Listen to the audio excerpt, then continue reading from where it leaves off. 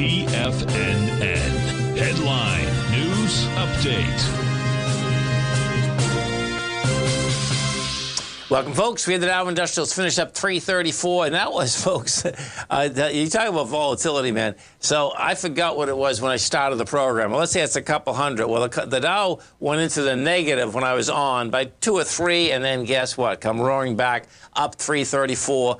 NASDAQ up 239. S&P's up 64. Gold contract down $8.90, trading at $19.07 an ounce.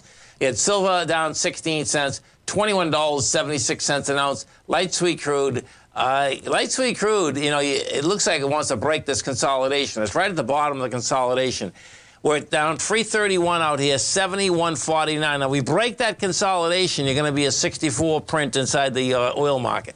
Notes and bonds, the 10-year note, that traded down a full point today at 113.21. The 30-year full point plus 31 ticks, almost 2 full points, 129.19 in King Dollar. King Dollar down 20 ticks, trading 103.57. The euro out here at 107. The yen trading at a price point of 134, and the British pound at 121 to 1 U.S. dollar. We get over and take a look at the SPY, and, you know, the SPY was up good, $6.50, but when you really look at the chart, it looks like just a sideways move. So what you have out here is that we closed at 391.73. So you're over the high of yesterday. I mean, you got lighter volume, but you're over the high of yesterday, so that's saying it can push a little bit higher. You go into the NDX 100. We take a look at the NDX. What do you have with the NDX? The 3 Qs. Well, the 3 Qs never gave it back, as the SPY did. The 3 Qs just went one way, but the contraction of volume on the Qs are big. Right now, you're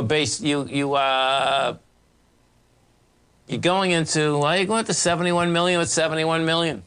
So it's not that bad, actually. Gold, the gold contract back down with light volume. Yesterday, we did over 450,000 contracts on the way up. On the way sideways to down today, you did 252, and then if we go to King Dollar, you know, King Dollar was just kind of stable going sideways. It looks to me like King Dollar actually could back down a little bit more before it wants to go higher again. Have a great night, folks. Have a safe night. Come back and visit Tommy tomorrow morning. Kicks us off 9 a.m. Great show, folks. Go get him, folks.